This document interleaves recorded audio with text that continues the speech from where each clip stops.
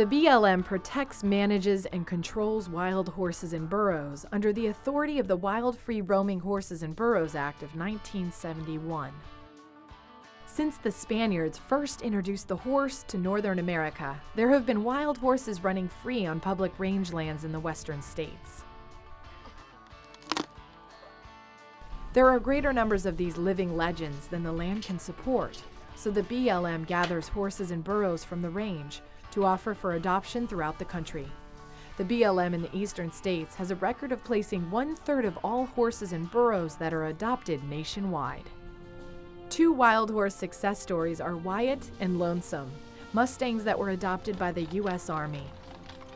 Bureau of Land Management puts this brand on all their Mustangs. It's called an Alpha Angle Code.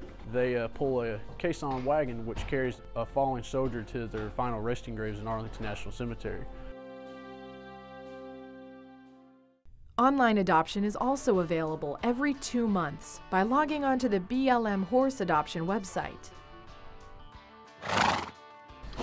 I recommend researching the BLM website, researching the requirements of the program, talking to other adopters and talking to other volunteers and trying to educate yourself as much as you can before you take a wild horse home.